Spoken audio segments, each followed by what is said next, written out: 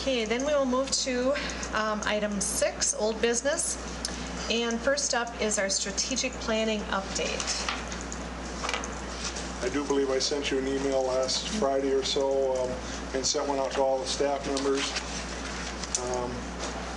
Last Thursday, survey question 1 was completed.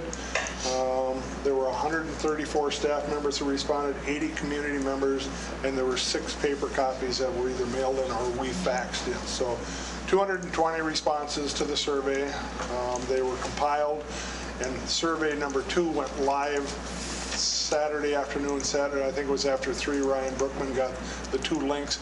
It's back up on our website, so anyone who's watching the broadcast or anyone who's interested in participating, they can go onto the website and click on the survey response, and now it's down to 2 questions. I do have a copy of them if anybody's interested in them. That survey goes from Friday until January 22nd, and then we'll be meeting, I believe, Monday, the 25th, yes, at, I don't have it memorized, 5:30ish, I think, with a light supper for any community member who wants to come in and share their comments or concerns. And then Tuesday, I believe it's roughly 3:30 to 5:30 or something along that lines. The staff have an opportunity to come in and meet with Dr. Bruce Miles, and then from 5:30 until he thinks probably the community and those who want to be involved in the Tuesday night evening, probably till 8 o'clock, and then the board will have to hammer out the details, probably from 8 to 9:30ish. So Tuesday would be, again, the time for the board to be there, and like I said, Monday for the community. So just to give you an idea, the top responses for the question, what do you want Tomah schools to be known for 5 years from now, are listed below. Please select up to 4 that you want Tomah schools to be known for in 5 years.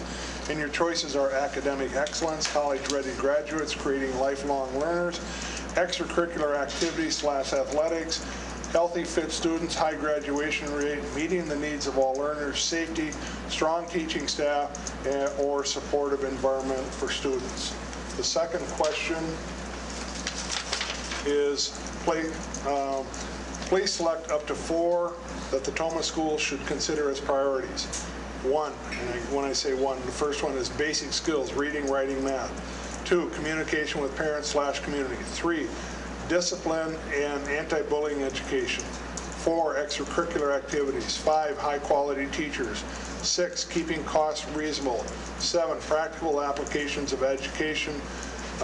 Rigorous academic programs, teacher professional development, or technology. So the second survey should really only take a matter of minutes for people to go in. I hope, even if you did not respond to survey 1, it is open to, again, all staff members and all community members who want to participate. So even though we only had 220 in the first survey, I'm hoping we can get more numbers for the survey number 2.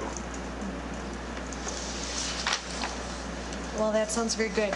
We want to thank everyone who has participated to this point, and please feel free to contribute more. We want everyone's input that we can get. So again, that will be available then until January 22nd. 22nd, yes. It is open through January 22nd. It is on the district's webpage. It's very easy to get to. Once you go to our webpage, you click on either staff survey or community survey, and like I said, pick 4 in the first question, 4 in the second question. Good. Okay. Any other discussion or comments, or?